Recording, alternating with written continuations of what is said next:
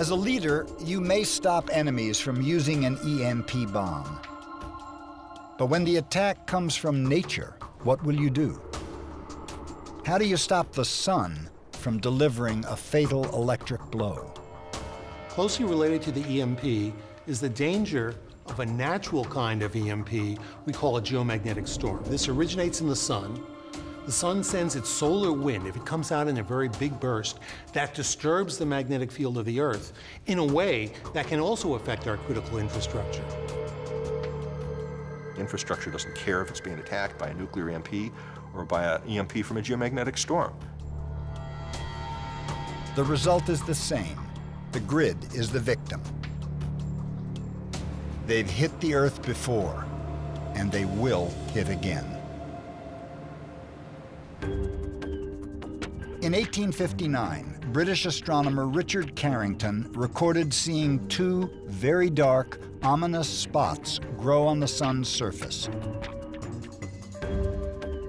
2 days later, the New York Times reported sightings of brilliant auroras at the equator. Auroras are caused when electrons carried by solar winds are trapped in the Earth's magnetic field. Magnetism comes from deep inside of the Earth, where there are enormous electric currents flowing in the metal core. This creates a magnetic field that comes out near the north, wraps around, and comes back in to the south. If you watch an aurora, you're watching the electrons following the magnetic field lines down into the atmosphere of the Earth.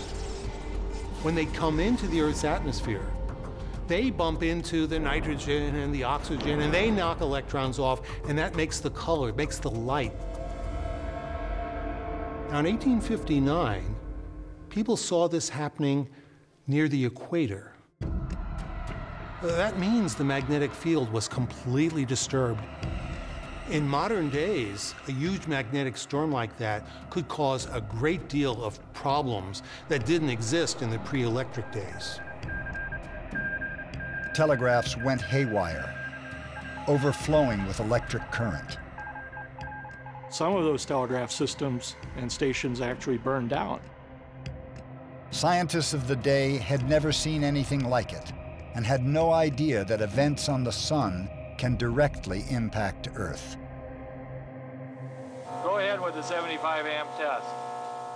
John Kappenman has spent years conducting tests on the modern power grid, simulating the EMP effect of a large geomagnetic storm.